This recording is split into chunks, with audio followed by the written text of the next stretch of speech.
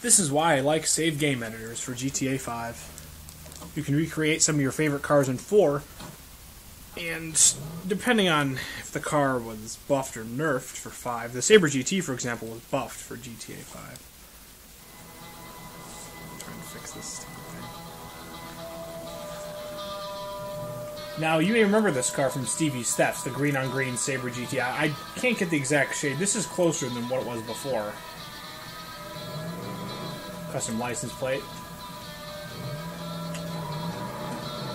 And thanks to slidey cars, they get decently realistic handling.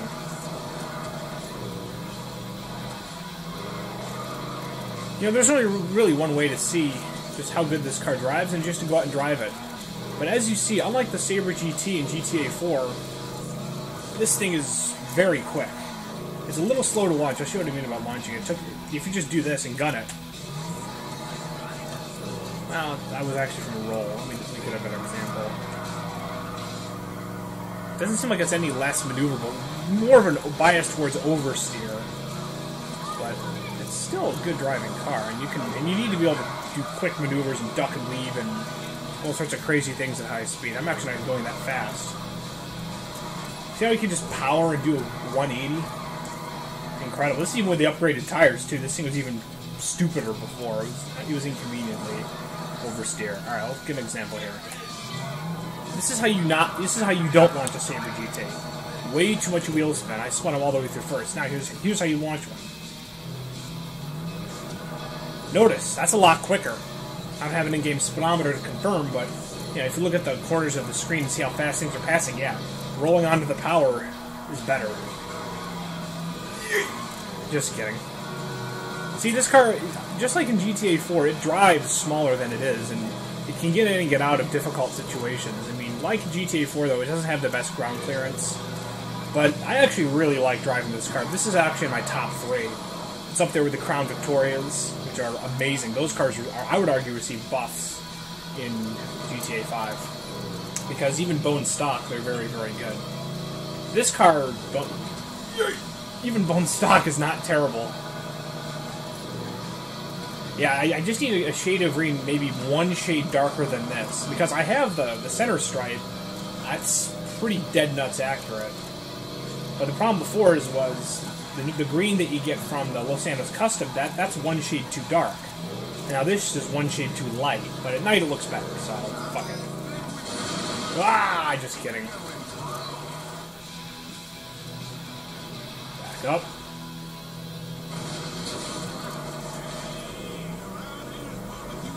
See, this car, it's definitely harder to drive quickly than the GTA 4 version.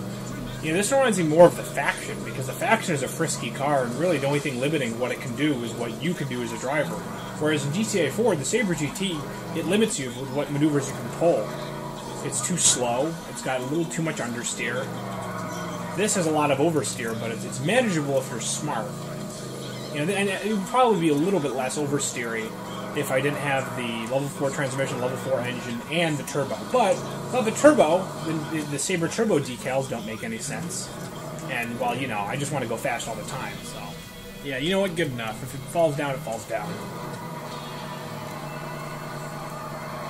Now, what you're about to see is some fun driving in a car that I really like. A car that you may remember from GTA 4. I tried to recreate... Yeah, the shade of green is definitely one shade too light, but it's closer than what it was. Stevie's Car Theft Sabre GT. Very nice car. This is the road I take all my cars on that I like. This car does really, really well here.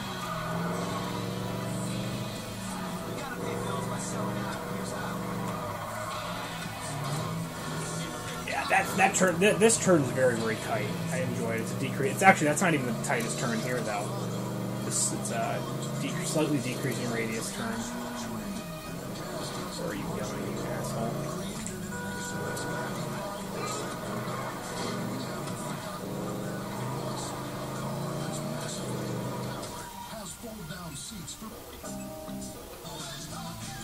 Here we go. It's a little annoying having to deal with traffic here, but I mean, that's what happens when you drive it. Yeah. Still, I really enjoyed this road. I mean, going uphill, it's more about your power because you get some gravity assist with the brakes. Likewise, going down, you have to use your brakes more because you get gravity-assisted acceleration. This kind of reminds me of some of the roads that I really like to drive my Grand Mark on.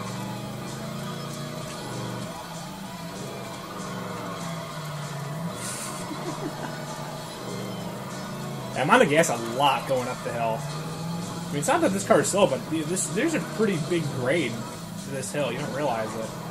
But we are steadily going up. Banking. Fail by the Regina.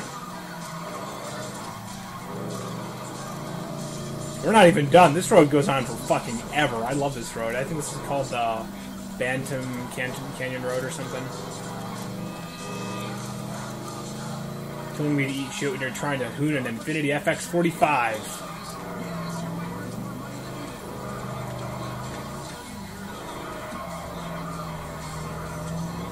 See, this is just a fun car. It's definitely a bit of a wild ride because it always wants to kick its tail out, but go this way. Yeah, this is the other half of the road. Yep, it's Banham Canyon Road. There's two parts to this road. I just did one half of it. This is the next half. It's a little bit more open over here.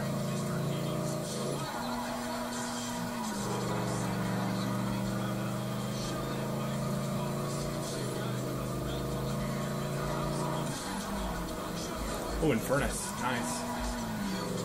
Yeah, Infernus got a buff in 5. Not a huge one, because it's still very weak.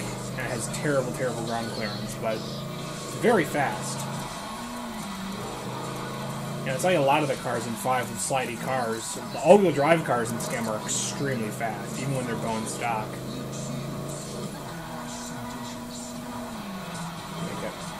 No, you won't.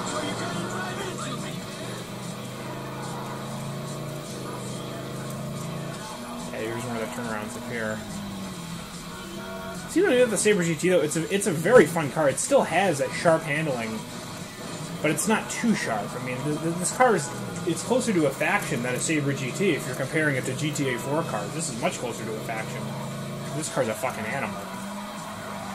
Understeer.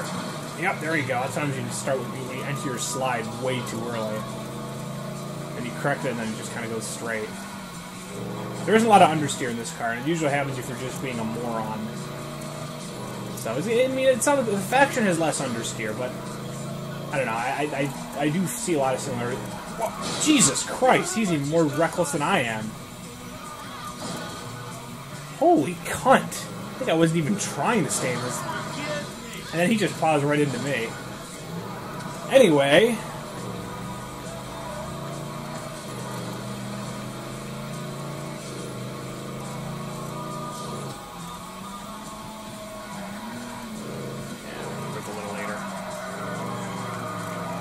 So it's always kind of a fun challenge trying to stay on your side of the road. It makes the road that much tighter. Let's make a cut through here. Uh-oh! Oh, I don't think he liked that very much. Yeah, I wouldn't either. I'd feel that way if I was trying to hoon an SUV like that. Because even the FX45 with its car underpinnings, it's still never going to be as agile as, say, a Sabre GT.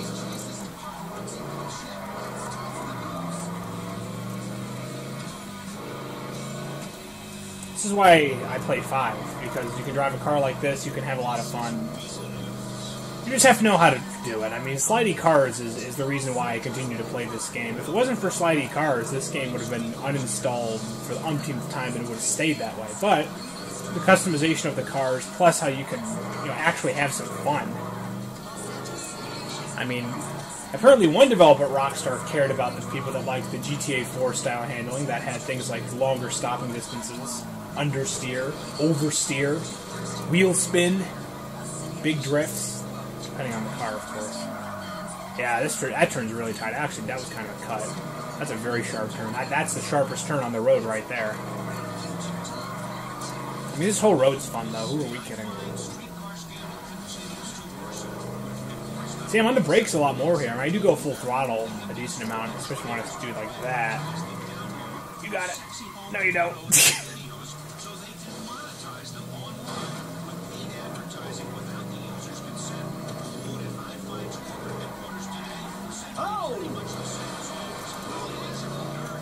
Yeah, there's no shame in using the banking on the side of the road here. Boing. Oh, I'm surprised those weren't solid. Those posts, if they're yellow, they're usually solid, but it's hard to tell if it's yellow or if it's wood. Uh-oh. That's the police. Go. There we go. Yeah, that'll get your pulse going a little bit. Yeah, it came in a little hot.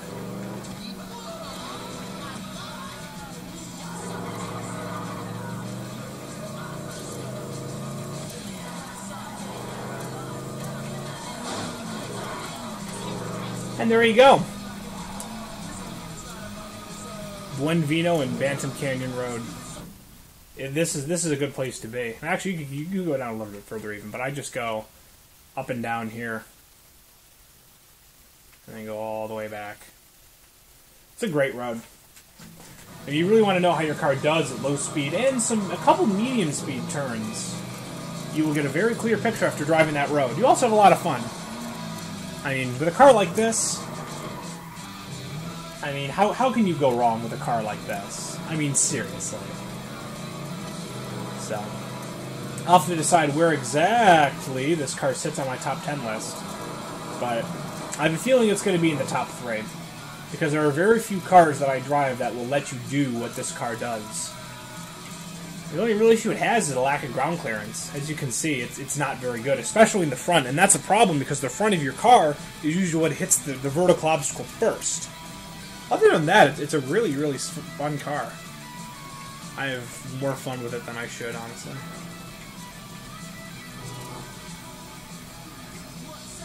Undercarriage.